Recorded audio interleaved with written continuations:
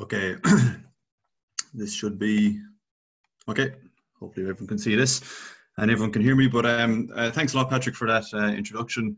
And thanks a lot, STATSports, for having this this webinar series. The speakers before me have been outstanding, and I'm sure a lot of people have got some great information from those last few speakers. And I guess most importantly, thanks to everyone for holding out and for waiting for the last speaker. For myself, hopefully I can provide an insight into how we use GPS within Kobe and how effective it is for us.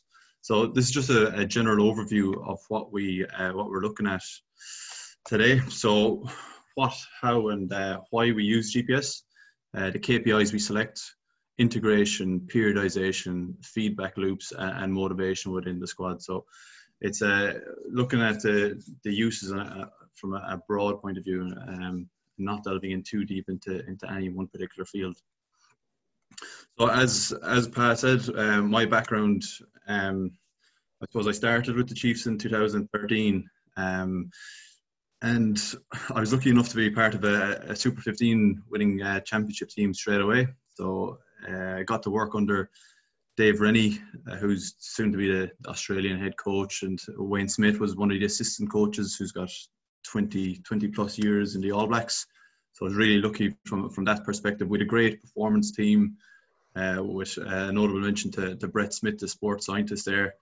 And it was a great learning curve for me, great experience for me. So I ended up, I'll have to correct you there, Pat, I ended up 3 years in the Chiefs, came back, finished off my degrees, and I ended up in Munster Rugby. So Munster as well, for any of you who don't know the academy systems in Ireland, they're predominantly 17, 18-year-old athletes all the way to 22, 23. So it's a 4-year cycle. And it's a really successful program that is in each of the provinces. And you'll see that just if you see any interpro game between Munster and Leinster, for example, the predominant bulk of the squads are academy-based players. So they have been very successful to date. And again, that was a great learning curve for me because when you're in an academy, you don't just focus on GPS. You have your strength and conditioning, the traditional strength and conditioning side of things. You've got your return to play. You've got your one-on-one with players, coaches. So it's a really, really great for overall development. And lastly, I suppose I'm in Kobe now with Kobelco Steelers in Japan. We are the current top league champions and top league cup champions, and I've been there since 2019. So the link really is between the Chiefs and Kobe. So in 2014 they created a partnership, and Wayne Smith, who was with me in Chiefs, is now the Kontoku, or the head of Kobelco Steelers Rugby. So he's the director of rugby there.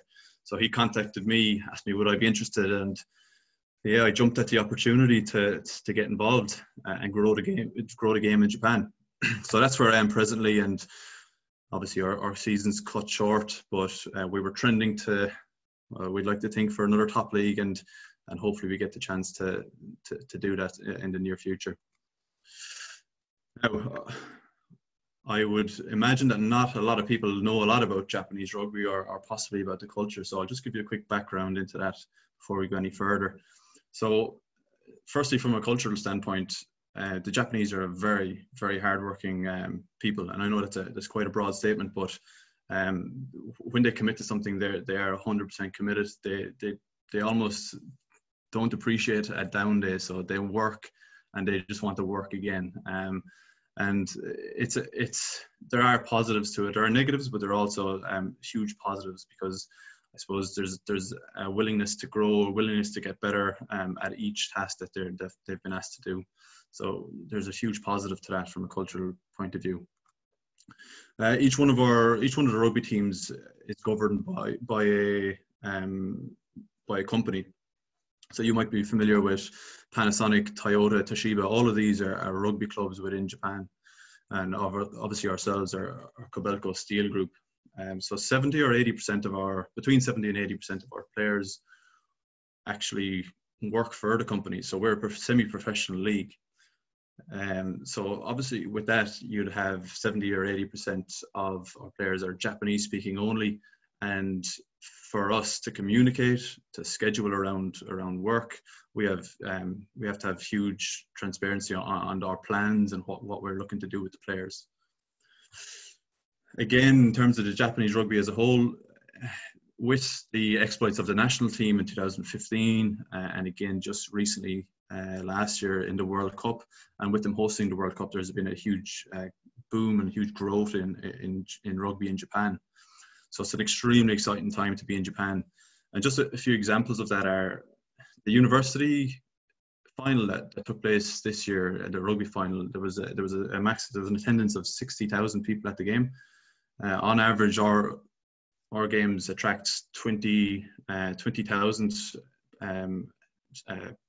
spectators, which is a record for Japanese rugby. So it's growing.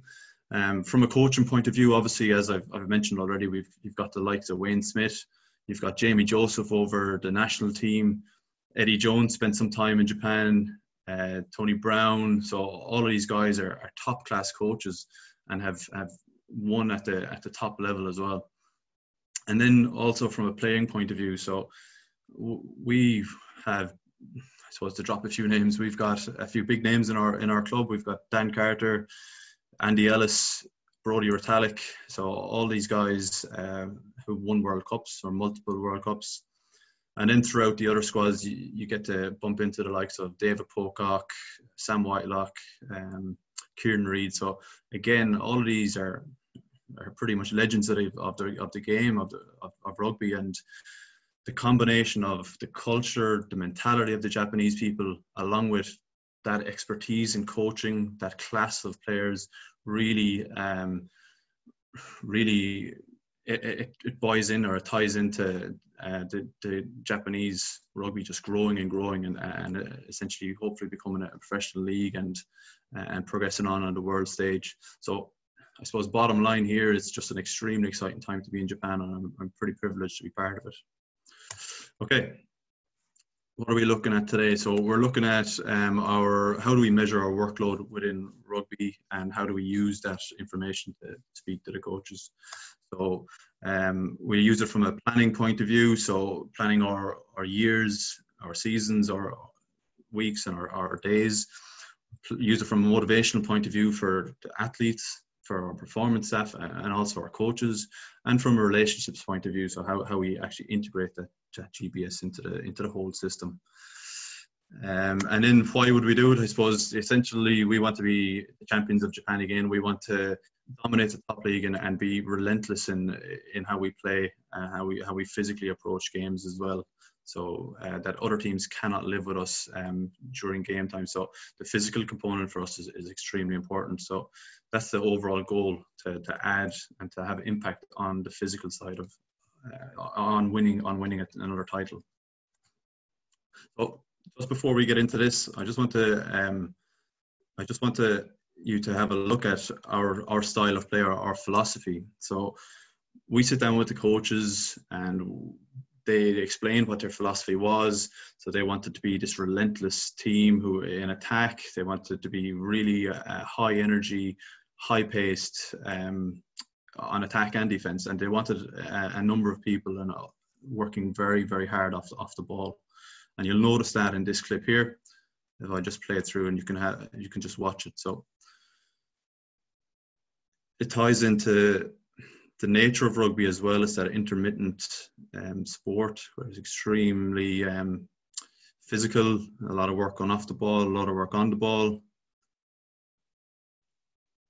And it's a very high skilled game. We play an expansive game. So it's high risk and high reward as well.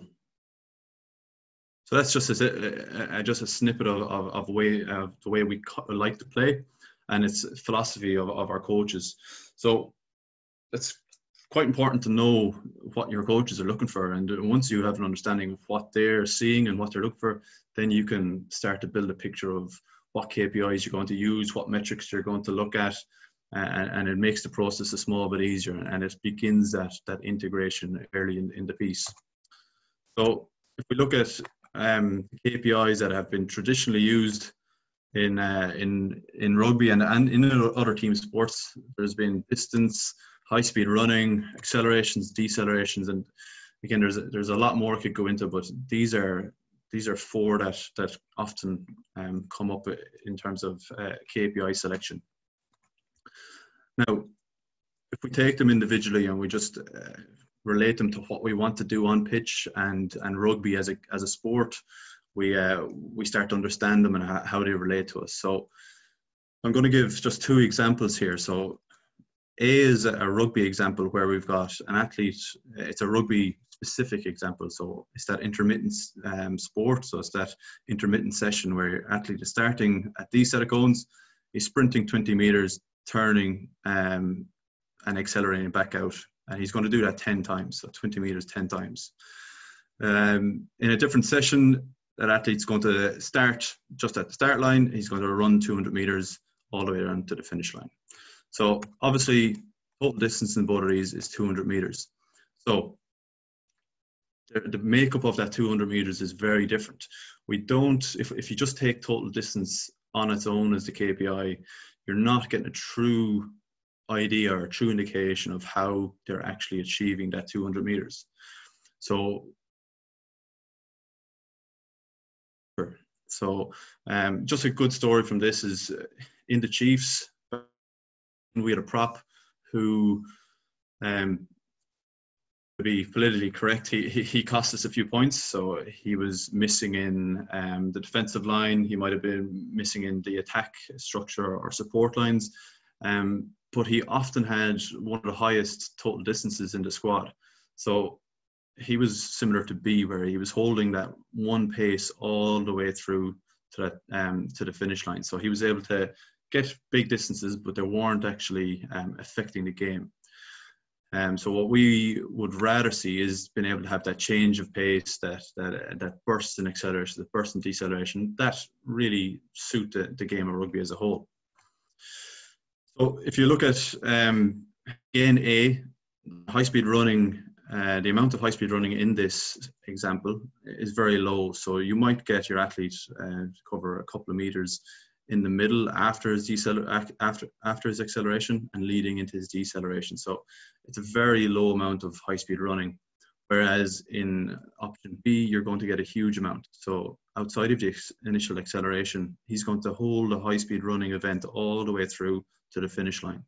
So there's a clear difference. And in rugby, you don't tend to see a huge amount of high-speed running. So again, are we going to use it as a KPI and as one of our main metrics on its own? Yeah, there's an argument that you probably wouldn't. The last thing then I just want to speak about is our accelerations and decelerations.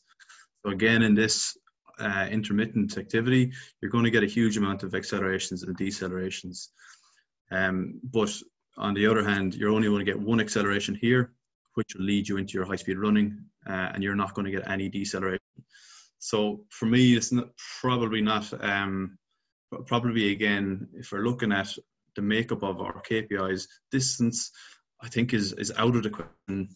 High-speed running has a small bit of merit, but your accelerations and decelerations seem to be what we're after in terms of a measurement of workload or work done in a game or a training session. So high-speed running as well. So similar to an earlier presentation, I've just broken up the graph into activity graph of a first half for one of our players. So on the bottom you've got time, and or on the x-axis you've got time, and on the y-axis you have speed in meters per second. So in our green zone here you have your aerobic running, yellow your anaerobic, and then your reds are your high-speed running events. So just bear in mind and just have a quick look at it. There's actually not a huge amount of high-speed running events in this game. Now this is for one of our inside backs in the first half of first game of the season. So this is real data. So again, you're not getting that huge amount of high-speed running. So it fits in with what we saw in A, where there's only small segments of high-speed running. And it's just worth noting as well that often, like B, leading into that high-speed running, there's often an acceleration. So again, if we're talking about measuring workload, are we getting a huge amount by just looking at the red peaks, or do we need to know what's happened?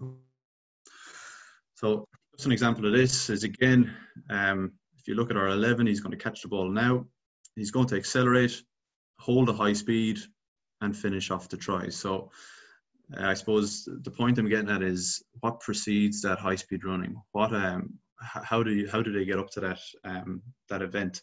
And again, you're looking at something that doesn't happen too often in a game, where there's a breakaway from the 22 to score a try. You might have an example where you're chasing down a kick or chasing a try, save and tackle. So there are only a few instances in a game where you'll get true high speed running. So that's you just need to be aware of that when you're talking about the specific KPIs. So we're a bit happier with our accelerations and decelerations, and how does that look on the same activity graph? So again, you're looking at your accelerations in your green and your decelerations in your orange. So that's just to highlight what we're looking at. And again, just visually, you don't need any numbers, just visually, you're seeing a lot more accelerations and a lot more decelerations than you did the high speed running. So is it a good metric for measuring overall? You'd already think that it's probably going to give you a small bit more than the high speed running itself.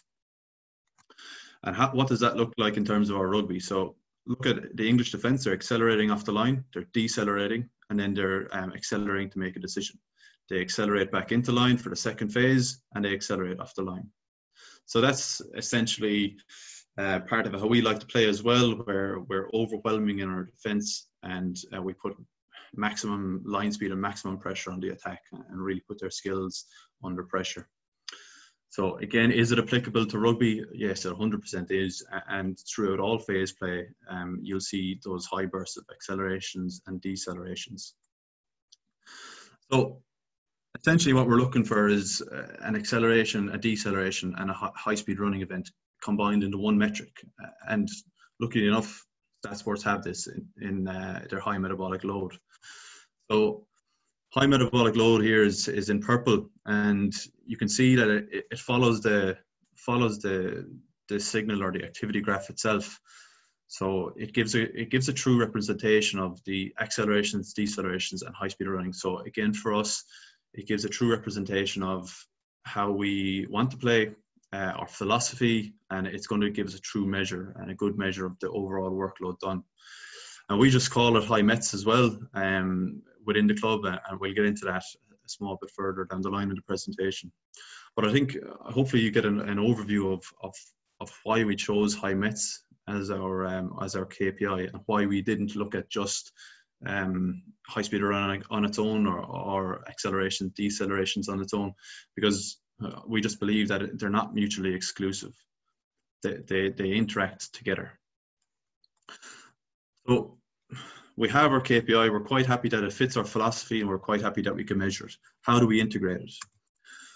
For me, again, GPS is such a complex system, and we need to be able to keep it simple. So our attention, essentially, it's a limited resource. So we need to be able to, we can only really concentrate on one thing at a time. So we can't have a huge amount of metrics going back to the players or the coaches or even the performance staff, because they won't buy into the system straight away if you confuse them with too much. I suppose we've got 3 rules that we stick to when we keep it simple, and that's face validity. So what I just spoke about. So for me, face validity is the coaches have to be able to understand what you're talking about. The players also have to be able to understand what you're talking about, and it has to relate to their outputs in a game, and they have to see that link. Without that link, you won't get the buy-in, and your whole GPS system will be just something that will be on the side. It won't be fully integrated in the team. You also have to know the GPS limitations. So everything that I've just spoken about so far is in terms of locomotion. So it doesn't take into account the other physical demands of rugby. So our collisions, our scrums, our contact work. So again, you have to know its limitations before you give feedback, or you have to be aware of those limitations when you're giving feedback. And then lastly, the visual representation. So it's quite important for us to be pretty on point with our representation of data, because I guess with in and around that 80% of our staff and our players being native Japanese speakers, and with my Japanese not being so good, we need to have a pretty robust and pretty simple system to be able to speak to these coaches and to the players. So again, something that we just use, and you'll see it throughout the presentation, is just a traffic light system, green being light, yellow being moderate, and red being hard. And that will represent a drill, a session, a week, all in terms of that high metabolic load. And then once you have all those, you've got that simplicity, and you're building that integration within the team. And I guess just a nice quote that I came across was, language encodes culture. So you'll see a lot of teams will have language around their attack. They'll have personal or team language around their defense and around their mini groups within their teams. So for us, we wanted that to be the same with our GPS and our sports science or our S&C side of things. So again, that's why we use the term high METs. And like just a few examples of that again, we'll have a lot of coaches come to me and they'll say, what were our high METs in that drill? What were our high METs in that session? What high METs are we looking for example? And again, just a nice little story to highlight this is just context of this video. We were 30 points up with 2 minutes to go, and Kubota scored a try, so this Navy team scored a try. And the player was just about to kick the conversion. And you'll see that we had about 10 of our guys accelerate really hard off the line. So my question after the game was, what were you thinking? We had won the game. You're putting yourself at risk doing a hammy or picking up a soft tissue injury. And their response was just simply, we were getting our high METs up. So again, it just gives that appreciation that the language that we use around our GPS, it's ingrained in our culture. It's ingrained in the DNA of our club, and the players know what we're talking about, and the coaches also know what we're talking about. So I think that's just really important to get the system up and running and to get the information off the ground. We'll just move on again. So how do we use that data then? So part of how we use it was planning and periodization. So I just want to speak really quickly about just something that we can consider for our periodization model. So typically, if we've got a Saturday game, we have a gym on Monday, a gym on Tuesday, and a gym on Thursday. So it's 3 gyms a week. We've got a recovery day on that Wednesday, but we usually have those 5 on-feed sessions a week as well. So we'll come light on Monday, we'll have a Tuesday, we'll have a double session Thursday, a captain's run on Friday, and a game on a Saturday. So without looking into the science of it, you already can see that the biggest impact that we're going to have on a game on the weekend is our on-feed sessions. So I guess the question that I put to the floor is, in traditional S&C, we're unbelievably good at gym programming. I'm talking about the S&C community here. So we'll go from like sets, reps, time under tension, all the way down to the percentages that of speed we're going to lift the bar at. So we're brilliant at that. But I suppose the question is, do we give as much considerations to the on-feed periodization and the loading each week and throughout the season? And it's just a thought, and it's just something that we've really honed in on and we really tried to attack over the last few years and through those Chiefs years as well. So why would we periodize? What's the argument for periodize? So if you fail to plan, you plan to fail. If you don't have that endpoint that you're working towards, then how do you know how to get there? So you need that plan, and without it, we'd essentially be just working week to week and living week to week, putting out fires, which we don't want to do. So if you draw your attention here to the y-axis, you're looking at the hypothetical fitness, injuries, and performance of your team. And then your x-axis is your hypothetical training load. So this is a nice just visual that Gavitt had in one of his papers recently. So here you have an inadequate, low, optimal, high, and excessive training load. So if we have a team that are training at an inadequate or a low training load, they're also going to have a low fitness, low injury rate, but overall they're going to have a low team performance as a result of both of those. If you have, on the other end of the scale, a high training load or an excessive training load, your fitness is going to be quite high, but your injuries are also going to be high, and with those two combined, your team performance is going to suffer. So again, keeping those players on pitch is vital for team performance. So what we want to do is we want to be living in that optimal level, our optimal zones, where our injuries are quite low, our team fitness is high, and as a result of both of those, our team performance, again, hopefully is through the roof. So again, that's why we want to periodize, and that's why we plan out our year cycles. So our philosophy then in integrating that into our system. So we have these STATSports GPS units which give us back so much information. So we've actually banned straight line running from our club. We did the same in the Chiefs as well. And the reason behind it is that if we can measure what they do within rugby, then why would we take S&C time to get through those straight line running events? So I suppose it doesn't devalue the need for an S&C, but it puts more importance on the rugby. And essentially, if you're getting better at rugby by doing rugby, and if you're getting fitter by doing rugby, you're going to be better prepared for the game on the weekend or for the game in a few weeks, whichever it is. The other part of philosophy is that, again, in traditional rugby circles anyways, I'm not 100% sure about other sports, other team sports, but you'd look to typically get a really big preseason under the belt and then maintain all the way through to the finals if you get there.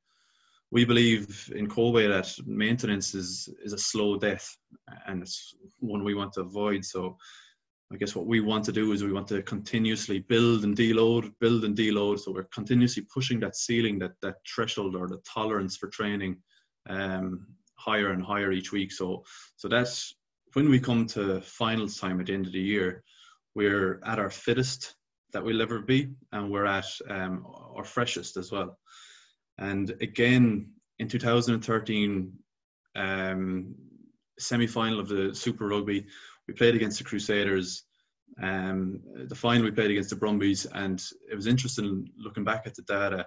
Those were our two biggest weeks of the year. So it really just highlighted to me that if you have a real good structure, and if you're meticulous in your planning and your observations and your changes to plans throughout the year, it can work, and you can get the outcomes that you're after. So again, it's just a nice little story to sum up what I'm talking about there. So we need some principles that underpin our philosophy and underpin our planning. So what was spoken about earlier was just our general adaptation syndrome. So essentially, we're all familiar with this, where we stress the body with a training, and with accurate and recovery, we get that adaptation, and we can continually push that ceiling. So we use this from a daily session to a weekly kind of cycle. So we really promote that stress, recover, adapt cycle to our players. The second set of principles we use really are, again, a lot of you would be familiar with this, the acute to chronic workload ratio. We like to keep, we've modified, I must say, we've modified our own in-house research, and we've modified our own acute to chronic ratio because it does have its limitations, but we work off of getting the guys into that sweet spot. So keeping them away from that injury risk danger zone, and keeping them away from that deconditioning zone below that 0.8, so that we're continually, as I said, pushing that ceiling each week. The other principle that I've taken as well from the same paper by Gavitt is, if you look here on your y-axis, it's the likelihood of injury, and your x-axis, your change in training load per week. You can see that with a 0 to 5 or 0 to 10% change in training load, you're not actually increasing the likelihood of injury. So you're safe in the fact that you can have those increases.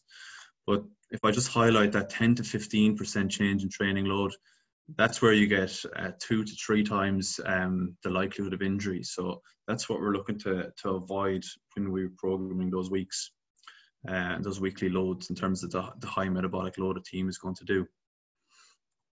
The third principle is, it's a really simple one, but it's been one of the most effective ones for us in the last few seasons.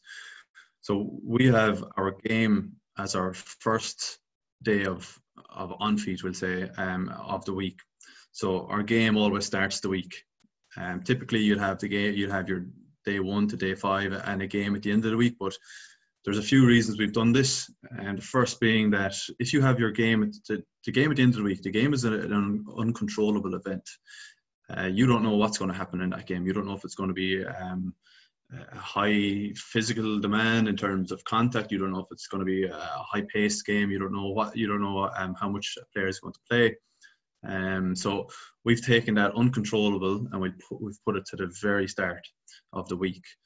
So this allows us to make modifications to individuals throughout the weeks, as we can control the rest of their week. So if you've got a really high game in terms of movement demands, we can pull you back on that day 1 or day 2. Likewise, if the team has a really low physical movement demand, we can push them on that day 1 or day 2. Again, that has a bit of a caveat in that we will look at a lot of other factors and a lot of other measures before we make those decisions, but it just makes it a lot easier for us to plan the rest of our week and to control those individuals throughout the rest of the week.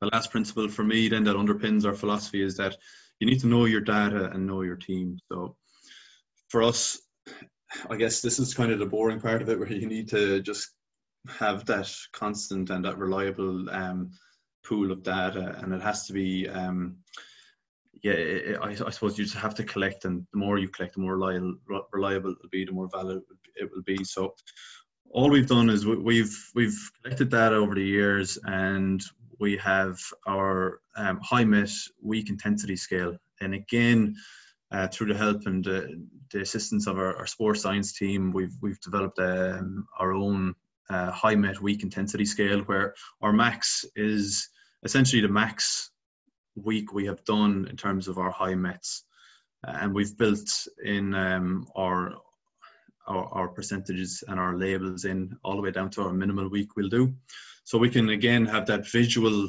and the numerical feedback in terms of how we're going to build our year. So it's just something that we use and something that we apply to our macro cycle and our planning. So those are our principles and what our foundations are behind our macro plan. So let's look a little bit a bit deeper. So as you'll see, this is round 1 on the x-axis all the way to round 9. So you'll see that there's a series of builds. We're building all the way up to round 4. We're deloading the team, and we're building again, deloading, building. So it ties in with the principles of peaking for that final.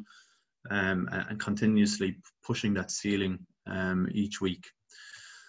So this is just the tabular version of it, and we're just looking at again the macro cycle reading from left to right, our days on feed. So what I mean by that is how many days that we're actually on feed. So this is a 4-day training, this is a 5, so it'd be 4 plus a game. And then our turnaround would be when the game happened and when the next game will be. So a 7-day would be a Saturday to a Saturday, an 8-day would be a Saturday to a Sunday. Our high met week intensity, so like I said earlier, this is based off of what our 100% max would be. So this is 68% of a max week we'd be capable of. So it's a light week for us. Again, just notice the color coding we're using just for overall appreciation of the intensity. We also have our blocks, the philosophy behind our block. So this is a first in-season building block. And then our last thing we'll see here is our acute to chronic ratio. So do they sit in that sweet spot, that green, or are they in that deconditioning zone, that blue, or the danger zone pushing into that red? So just looking at another layer deeper again, We look at block 1 on its own, so from round 1 to round 5. And as you can see, we're following our principles. So there's a 12% increase here from round 1 to round 2. And we're under that 15% each week. We push the guys to a 90% week here because, again, we have that extra day of recovery on that 8-day turnaround. So it's become an 8-day, so it's a Saturday to a Sunday game. So we have an extra day of recovery. We can get a small bit more workload into the lads, and we can, again, continuously push that ceiling. And as you'll see, our acute to chronic ratio, we're in a good place there. We're hovering around that 1.3 and above that 0.8. So we're in that sweet spot. So we're quite happy with that. The second block then we'd look at is, it's a small bit different. So as you can see, even visually, you can see that there's a deload in the middle of the block. So compare that to the first block, which is a linear build. We're looking here at an undulating build. So we're building to deload to build again. So the reason that there's a deload in there is all because of that round robin 7. So it's a 6-day turnaround. So what that means again is that's us playing a game on a Saturday and the next game being on a Friday. So we're losing one of those days recovery, and we're losing a day on feed as well. So just because of the structure of the week and structure of the game cycle, we can't push the guys that day. We can't expect them to hit heights to follow that linear progression that we'd like to. And again, all plans, they're not going to be perfect, and you have to roll with the punches sometimes. And this is something that we cannot control. So we're happy enough to modify that and to plan for that. And I suppose we'd be happy in the fact that we've got quite a good workload in under the lads prior to this week. We'd be happy in the fact that our acute to chronic is quite good. Now, I know we're breaking our principle here. We're jumping up to that 80%, but again, taking those two other factors into consideration, I suppose it's just something you can't avoid, and we're happy to do that. It would be just a chance for us to really look at our players and have a really individualized approach, which we do each week, but be really conscious of that on that round robin 8 in that second build. The last thing I want to just bring your attention to is the round robin 5. So again, remember, our game is at the start of the week, so we've got our game and then we're into just essentially our down week. So this has to be given as much respect in terms of the planning and in terms of how you deliver to the players, because if you don't have that very light week, and again, I go back to the Japanese culture, they don't want to take a day off. They don't want any time off. They want to train all the time. So we need to have a really big focus here and emphasis that this is actually a down week. We want you to mentally relax, physically relax. You'll get your 2 extra sessions, but they're going to be light sessions. You're going to have an acute to chronic ratio where you're dipping into that deconditioning zone. And the reason we want to do all that is that we want to promote that recovery and promote the adaptation so that we can come into this bye week here and we can hit the ground running. And again, just I'm harping on about it, but we're pushing that ceiling all the time each week. If we don't recover properly, if we don't adapt to the training stresses, we won't be able to do that. One consideration that I'd like to highlight is really our week layout. So I'm going to give you just we've seen our macro plan. I want to touch on how we look at our weeks and just a consideration there. So this is pre-season 10 where we've got an 85% week. Again, that's the build-up and that's the makeup of the week.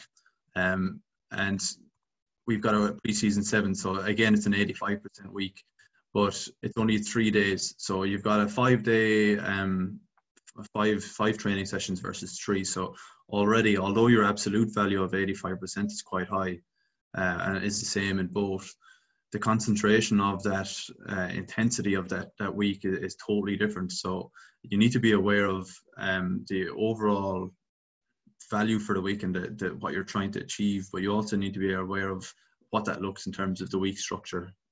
So it's just a consideration for the practitioners out there, just to be aware of. Okay, so we have our macro plan, we have our week plan set up. How do we actually plan with our coaches? So this is just an example. Again, after a game on a Saturday, we'll sit down with the coaches in the evening or even Sunday morning. We have coaches meetings and we'll explain what the upcoming week is looking like. So Okay, we'll say to them it's a really hard week. We're looking for around 85% of our max. The other thing we'll do is we'll break it down by the days. Again, we'll color code it so that the coaches have an idea of when they're going to go for those really hard sessions. And again, this doesn't change that often, but it's a good reference point for our coaches. We also share this with our players, and we break it down by their sub positions. Now, the importance of that is as well as to have the players primed for those big sessions, to again reiterate the importance of being physically and mentally fresh for those sessions, and for them to be able to plan their week accordingly. So it's a very important tool for the players to refer to as well.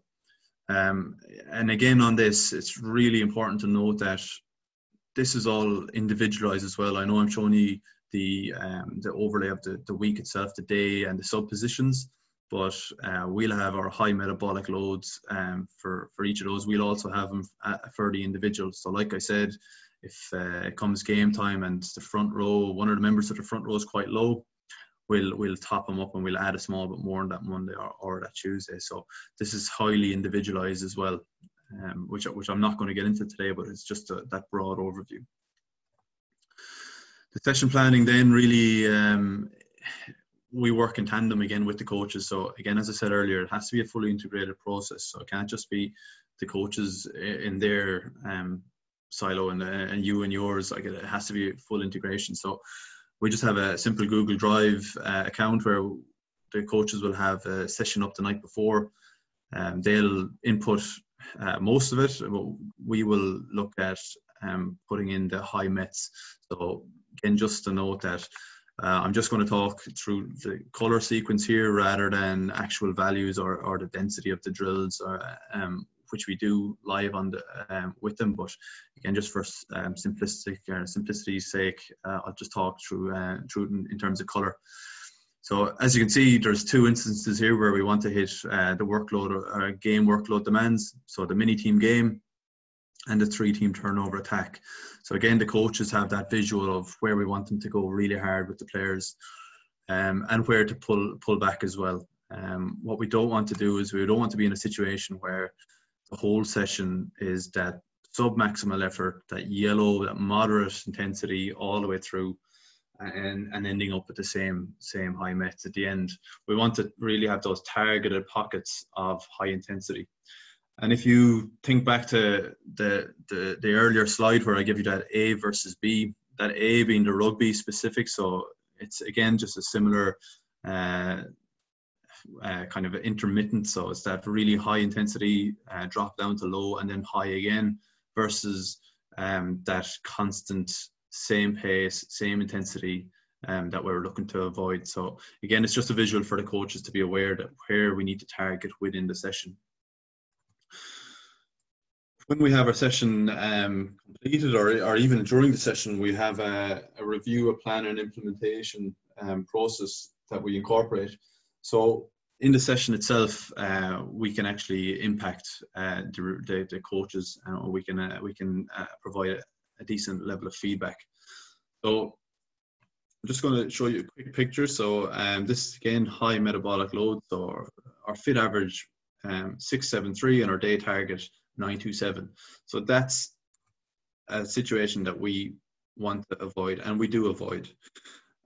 So for our blocks, for our weeks to be right, our days have to be right. For our blocks to be right, our weeks have to be right. So we need to be able to hit our targets and hit our demands for each session that we go out and do, so that our whole periodization plan works really. So how do we do that? We incorporate our radio, so we are in constant feedback with the coaches throughout the session, giving them updates on how their drill is going, or if we need extras, or those subtle changes with individuals within the drills. We also have iPads that we have with multiple iPads running. Multiple members of the S&C staff can provide instant feedback to the coaches and to the players. And again, that visual feedback, just using those thresholds that STATSports allow you to do.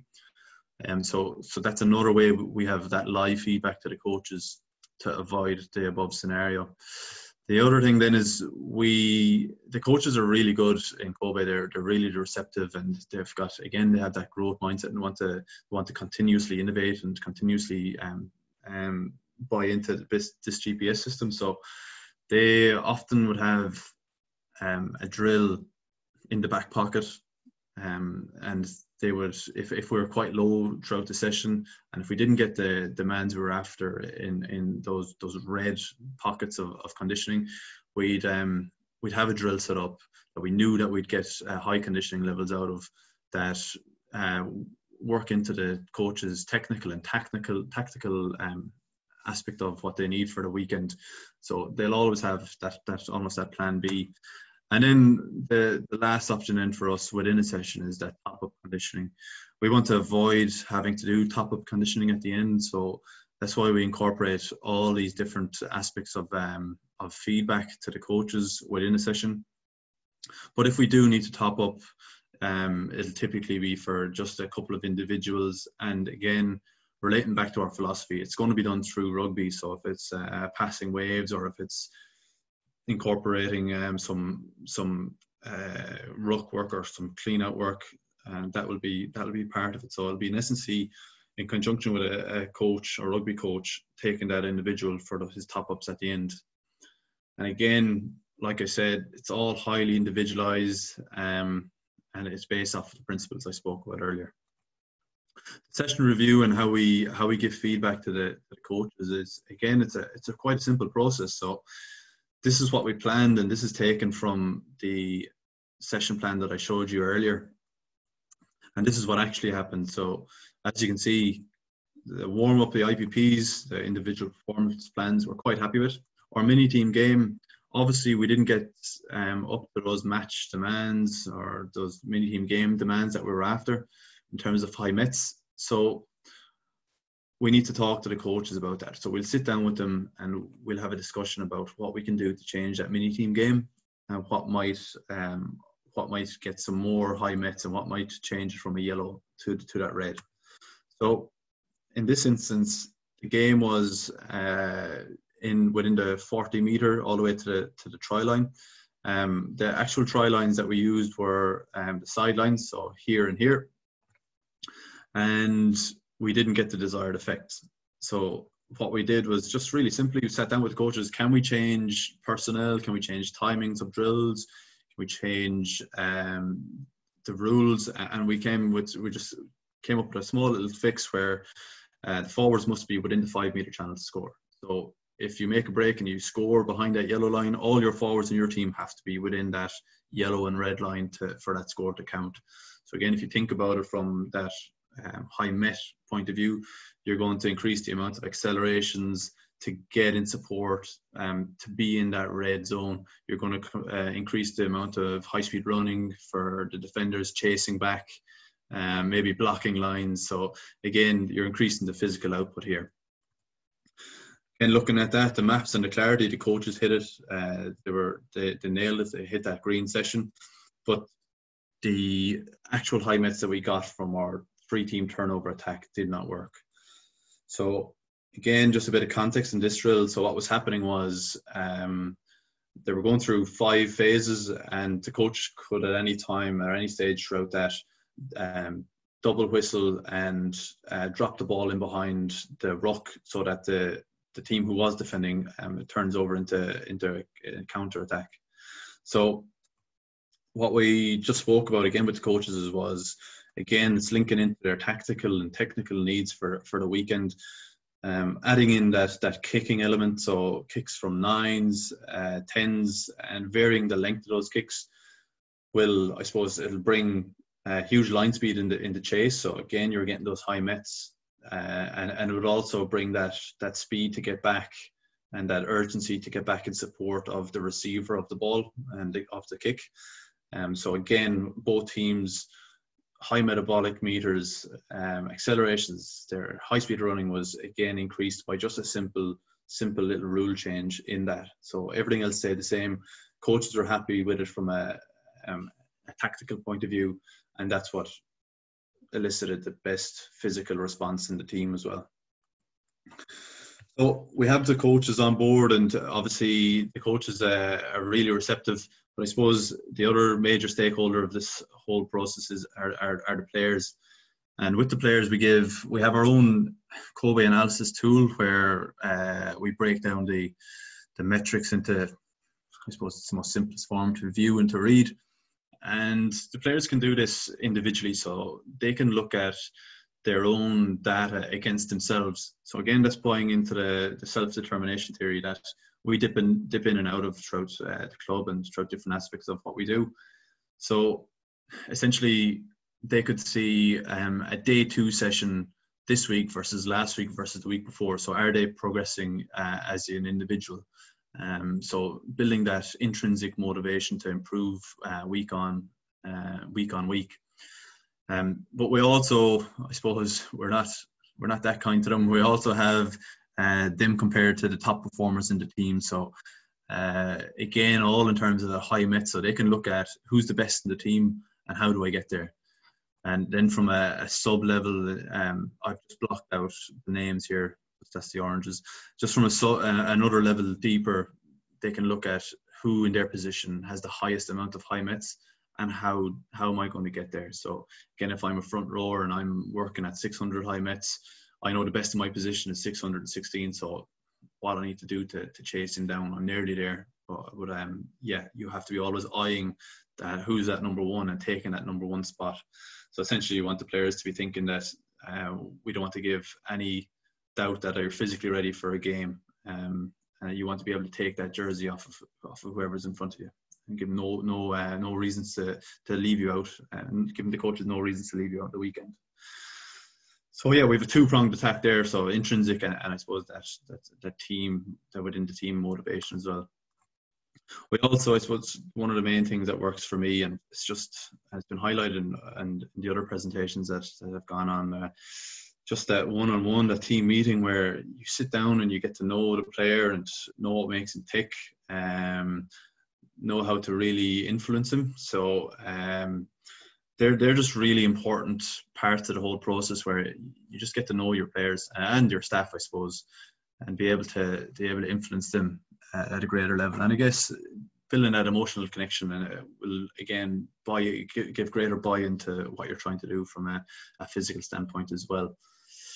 And as I've said throughout the presentation, you need to relate to players and coaches wherever possible. So it has to be using their language. It has to be relating to what they see out the pitch. And for me, one of the most simple and easiest ways to do this is just use video.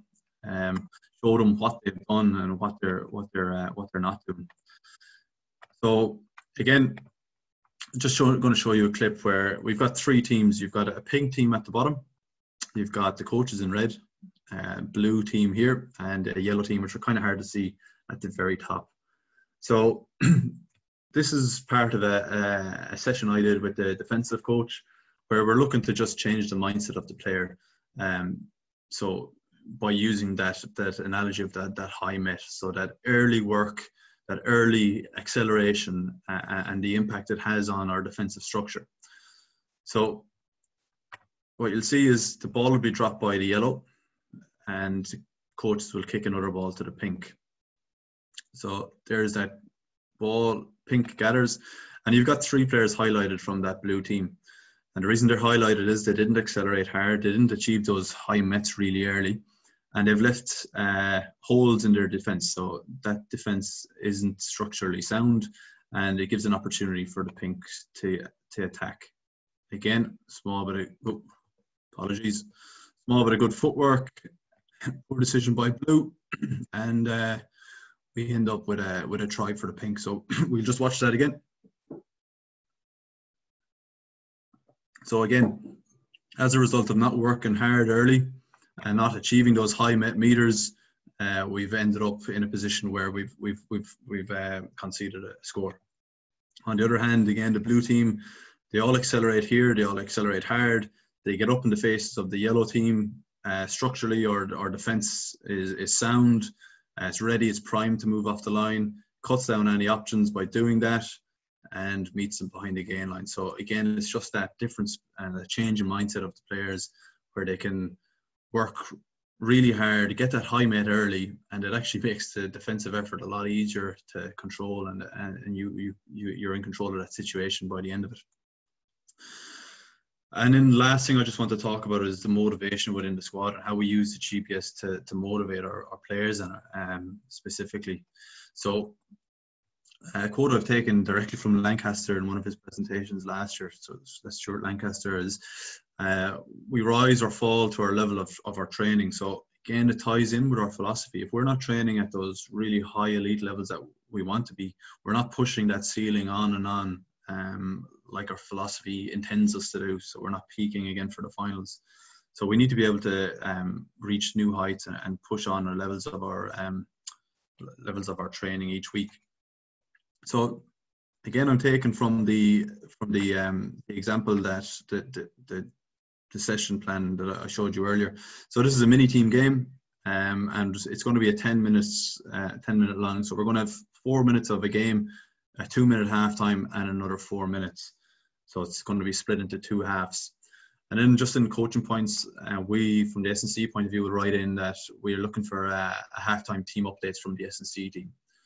So that team update will be either live on the iPads or be on the big screen that the players will be able to see. And through us being having that live data and the live feedback to the players, we can highlight what players are low, what players are high. And I guess it's that motivation, and it's almost that fear that you don't want to be last in the group. You don't want to be called out in front of your peers, in front of the coaches, in front of other staff.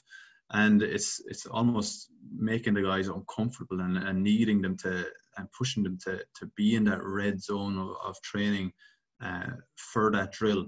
So it creates a huge competition. So we can do that on an individual basis on the iPads, and we also have them set up for the teams. Again, the coaches are really good. They'll have the teams set up prior to going out, so we can have all that pre-planned into the iPad. So again, we just give them who's high, who's low, and we expect to see a surge in physical output for the second half. Or else, if we're training at a good level, we can tell them that as well. So again, just to finish on the last story here, in terms of how we use it, is this is again that same example where we've got a conditioning game. It's a 4 minutes worth of a conditioning game. We have our half time where we came in and we said to the guys, look at what you're showing us out here is not good enough for our standard of for our physical conditioning, and we need to see an increase in output across the board. We need to see those high mets. So again, giving them that visual, we need to see that acceleration, that really explosive acceleration, that really explosive that high speed running, or those decelerations. So we have to see that, and we need to see more of it. So again, what we saw was just a huge increase across the board. The coaches, even their response subjectively, it was just unbelievable. It was an outstanding second half.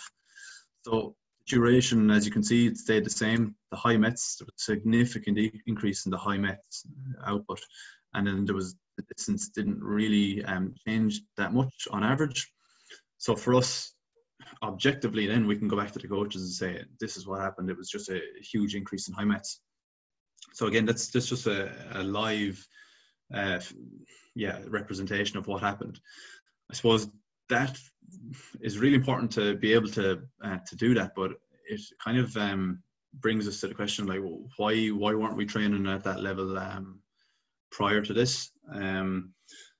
And I suppose it just highlights the importance of having motivation within your drills, or an aspect of motivation within your drills. If you're constantly training at that yellow level, like I've said, that moderate level, you're not going to be pushing that ceiling of the players. You're not going to demand too much from them physically, and what they have adapted to, they'll slip into that deconditioning zone quite quickly.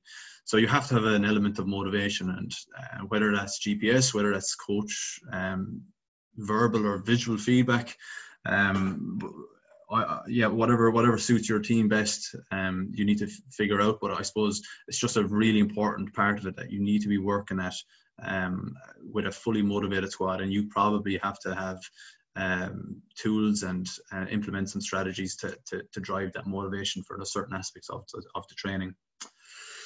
Okay, thanks a lot for your time. And I suppose the key points for me again are, when you're using GPS, such a complex system, try keep it as simple as possible. How do you do that? I suppose you need to really be a master of your craft. You need to have a really good understanding of what GPS is and how it relates to your specific sport, how your coaches want that data represented and presented to the players, and how you're going to get best buy-in. So yeah, the idea is to keep it simple, but it is an extremely complex issue. GPS has to coexist with the rugby program. I suppose the main thing is just don't be that numbers guy on the side who is throwing out a bit of research and a few dashboards and nothing that makes sense to the players or to the coaches. You have to speak their language. It has to make sense to them, and it has to be applicable to how you want to play the game. And also, I suppose that KPI, it has to be a measurement of exactly that. The use of video and live feedback are really effective motivational tools, and I'd recommend that if you do select those pockets of high intensity or high density in your training, that you have some sort of a motivational tool implemented. And again, from a feedback point of view, a review point of view, that's where you're going to get growth in your planning and growth in your program and even growth in your coaches. So if they're open to that feedback from a physical standpoint and what they possibly could do from changing the drill structure and the elements of the drill, then you should be given that feedback, and you should have a systematic approach to doing that. The last thing I want to touch on is just don't underestimate the importance of a working relationship. So without that working relationship and without you having that connection with the player, with the group, with the coaches, you won't be able to grow your own philosophy or grow your own system. So and that's just man hours. That's just sitting down with the players one-on-ones. That's just sitting down with the coaches as a group, putting time into learning the sport. So whether it's doing a rugby course and just learning about rugby, how you can apply your knowledge from the S&C and bridge that gap from the S&C sports science to the rugby cohort. I suppose that's what's really, really important, and just don't underestimate how important that working relationship is. I'd just like to thank you again for your time. It's been a really interesting webinar and really long. I've kind of gone a small bit over time, but I thank you for your patience and the time you've given me to speak today. If you want to get in contact with me, again, you're available on LinkedIn or through the STATSports lads if you can. Thank you. Cheers for that, Owen. Thanks a million. Plenty of detail in there, and with that detail then as well, a lot of the rationale for why you're doing what it is you're doing. So thanks for that. Just very, very quickly, we have one or two questions from the audience. So I'm just going to, so the first one I have here is just about the week-to-week schedule, and where do you guys fit in your one-to-one meetings and your team meetings? Well, after the game, obviously we're going to have a review on a Monday, but we'll also, I suppose, we won't be able to fit in meetings with everyone, so it's almost those high-risk guys. So from a coaching point of view, we'll sit down on a Sunday and speak about everyone, but we'll also wait until we have those other markers, so their psychometrics, that discussion with the player before we make a decision on if they train or not. In terms of giving feedback about how they're performing from a physical standpoint in the rugby, I guess those meetings can happen in any kind of capacity, really. It can happen on the fly, where you see something in training, you note it, and you bring it to their attention after the session. And I suppose we also have those one-on-one blocks scheduled throughout the week where players can meet rugby coaches, but we've extended it out to S&C staff as well, where they can have that sit down with the coaches or with the S&Cs. So I hope that answers the question. Yeah, no, definitely. And then the last one is actually quite an interesting one, is if you could give yourself one piece of advice, I suppose, to your former self working maybe with the Chiefs or something like that, that you now know from your experience, what would that be? That's a good question. Yeah.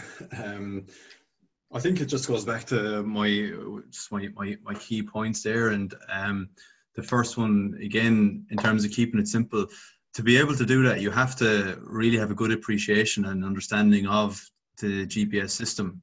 To be able to do that, you have to put time into reading the research that the guys are doing, and how it applies to your team, collecting the data in a robust manner. So I guess what I'm trying to say is, the take home for that question is, you just have to be really know your craft, and be able to make it simple for everyone else around you. Okay, good answer. Owen, thanks a million for that, and thanks for putting the time and all the detail into that presentation, and being open enough to share what you're doing with us. I appreciate it. Okay.